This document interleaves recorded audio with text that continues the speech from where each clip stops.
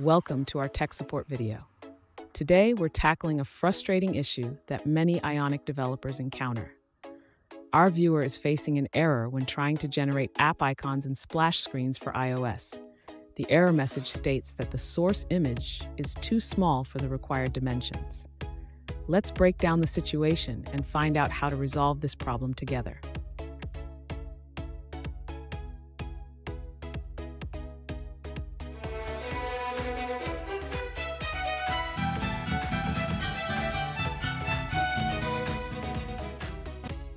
Welcome back to another technical video. Today, we're going through your question, answering it, and hopefully finding that solution you need. Guys, remember to stay just a little bit crazy, just like me, and hopefully get to that resolution. Now, let's get on to the video. The error message indicates that your splash screen image is too small for the required iOS resolution. Specifically, the default landscape at iPad Pro.png requires a minimum size of 2732 by 2048 pixels.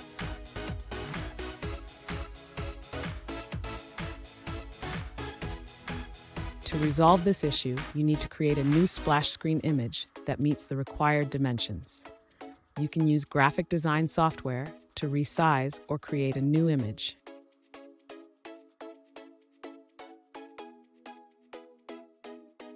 Additionally, ensure that your app icon meets the necessary specifications for iOS. The icon size should also be appropriate for various devices.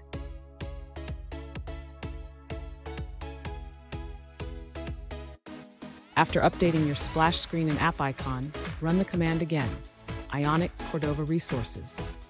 This will regenerate the resources for your app.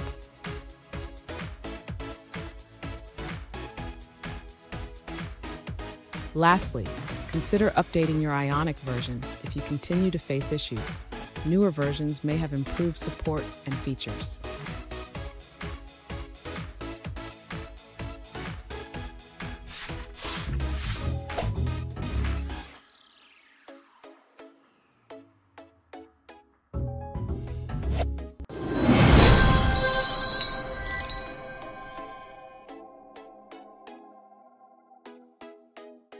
Let's now look at a user-suggested answer.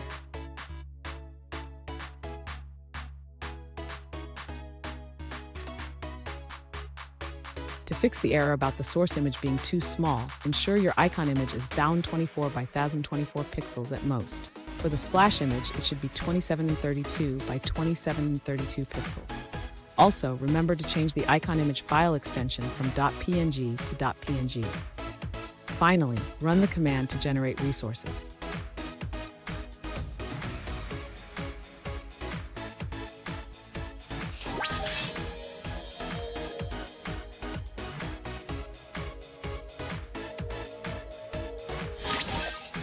Let's now look at another user-suggested answer.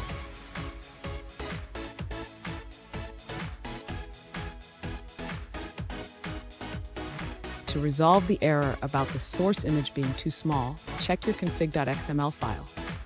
Remove any entries for landscape images and rebuild your project.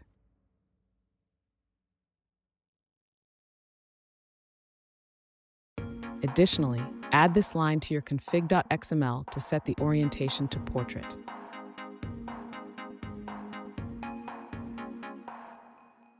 And that's it, guys. I hope this video has helped find that solution that you're looking for.